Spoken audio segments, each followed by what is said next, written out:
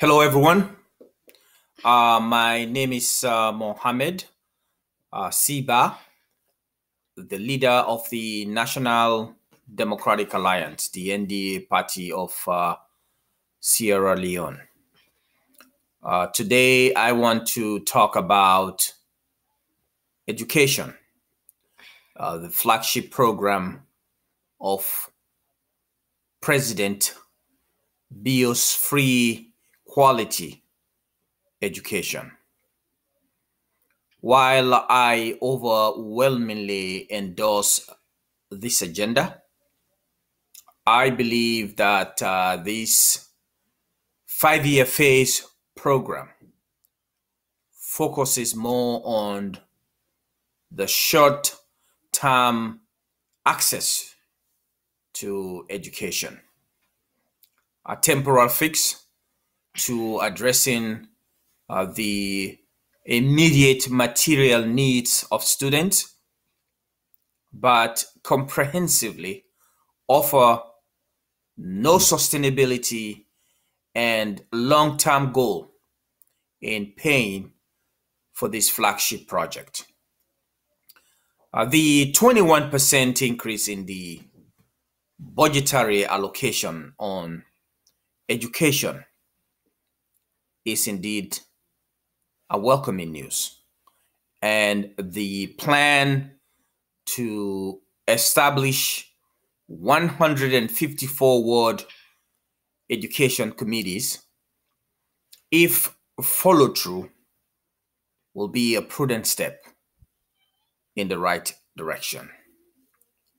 But the general question is, will President Bio's government be able to implement such build-up of a structural agenda that will translate into actions and results? I want to agree with the president that education is an investment for human development. But first, let us crunch some statistical and figures to test the sustainability of this flagship project.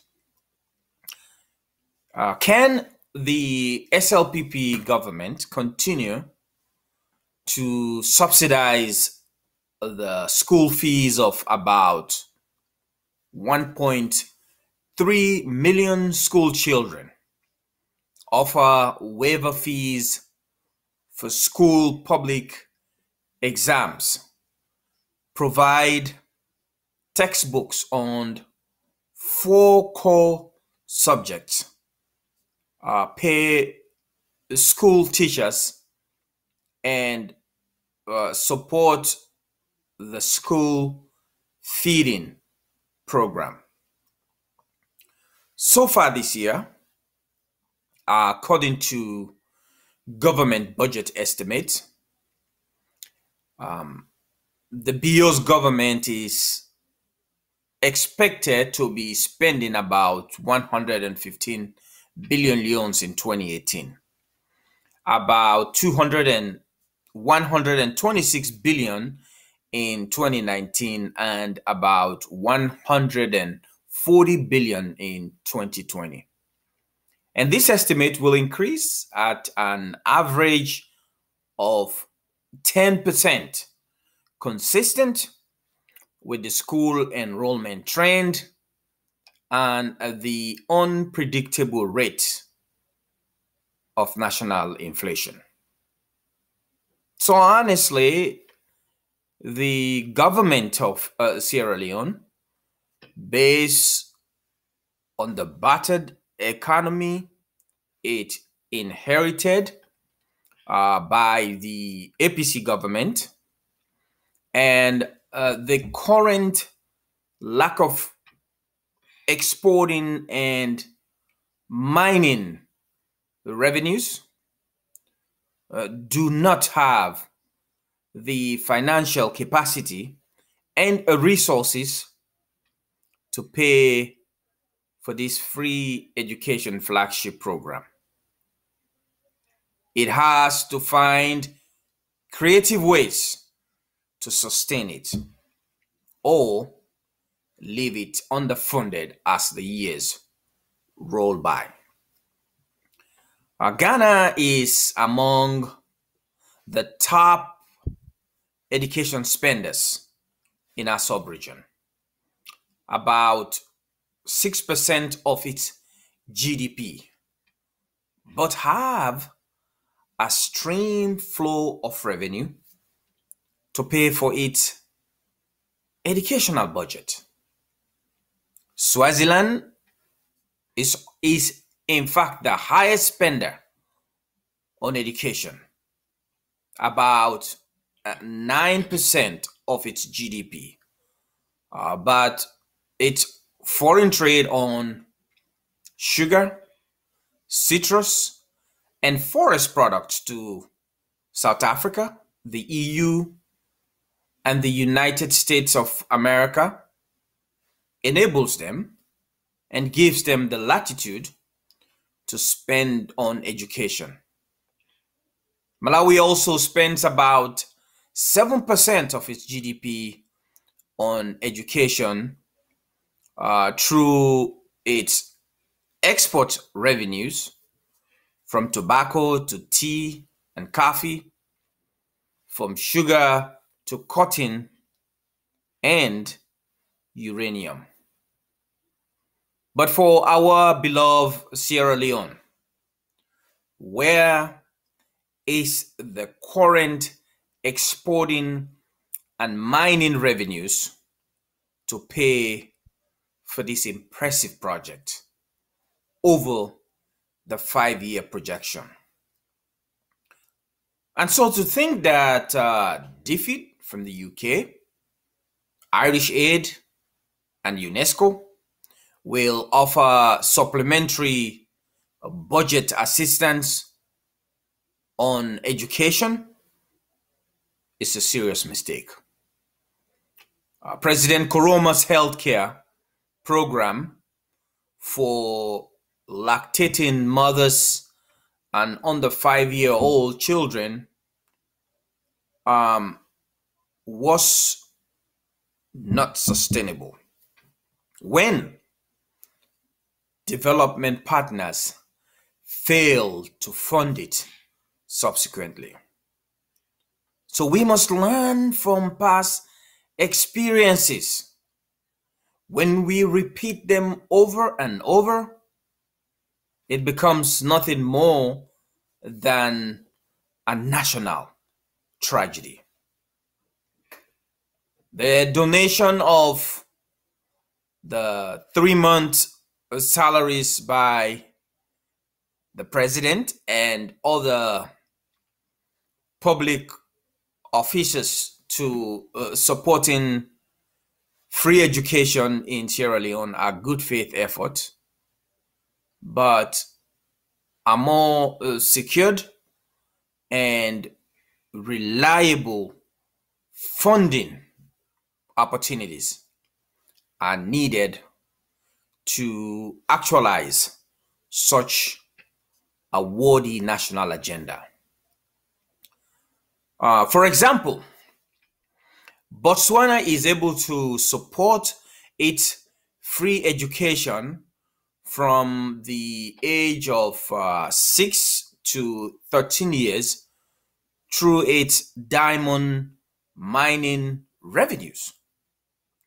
It is time for us to revive both the mining and exporting industry and attract more foreign direct investment to generate a substantive and significant domestic revenue mobilization. This is a more committed and reliable means of paying for national service program like education. We need to create a strong private sector where multinational corporations pay high net tax brackets that would increase government's revenue.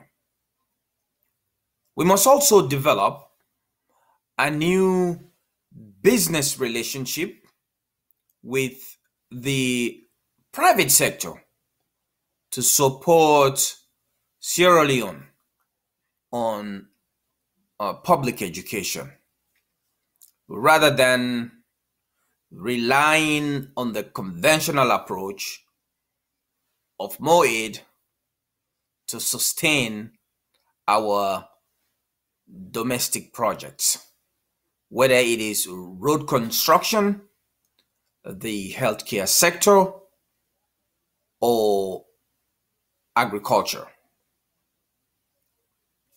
So let me offer some creative solutions to making education a sustainable long-term project that would benefit our children. First, government needs to change their approach and attitude in the way and manner in which education or any other social service programs are funded. Domestic revenue mobilization must be the ultimate and the primary source of funding. We must develop an innovative financing system, such as a private and public partnership. In fact, we can free up nearly 200 billion leones to 300 billion leones on interest that we are paying for domestic debt alone. A fiscally managed economy with a debt consolidation strategy can therefore be a supportive mechanism on our educational program. Second, the management of our educational resources are the biggest challenges to keeping such a lofty program sustainable. Even with the availability of funds to support in tuition payment, textbooks, and the payments of teachers can be mismanaged if improperly supervised and monitored. So we need to build transparent institutions by infusing digitalized technology to track every transactions while making this program cashless and more electronically traceable. The SLPP New Direction is not immune to corruption, and dishonest public servants can exploit the loopholes and the lack of accountability and transparency within the system. Corruption destroyed the Sababu project as we know it under President Tijan Kaba. And nearly $40 million went down the drain. Third, government must work with employers to find what I call the skill gap through vocational and technical needs. By investing in such a quick access type of training and skills, we can reduce youth unemployment significantly and generate tax revenue as well. We must incorporate also informal learning education to vocational needs. We can harness new technology in our classrooms and universities. Train our young children with access to computer from the age of 8, like what is happening in Rwanda. Providing an e-learning environment in our university system. This can build a new innovative experience and, in fact, reduce the cost of education. Fourth, the creation of 154 ward committee across our geographic region is indeed a very, very impressive strategy. We must build new schools from each chiefdom and village, from districts to districts, where our children and students can attend schools within their jurisdictions.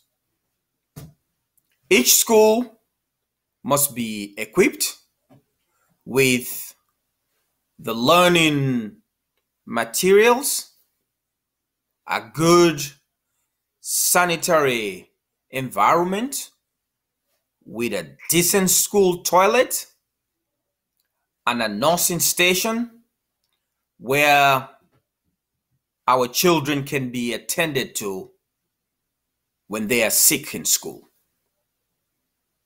A learning environment includes not the classroom size, the school furnitures from benches to desk, and the availability of electricity and good running water in those schools.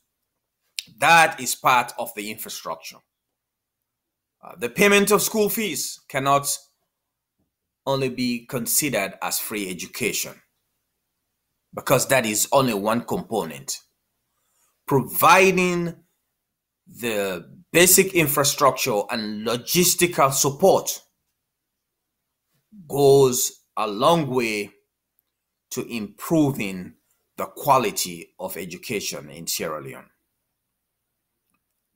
And so finally, we have to provide school buses to transport school children to and from their respective schools.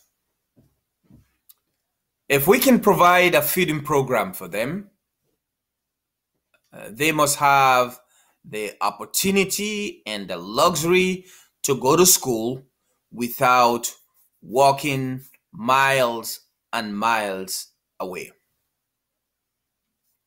We must invest in our teachers by paying them well and giving them the training to be able to teach and educate the children. Universities, without a doubt, are the gateway to economic progress in any nation.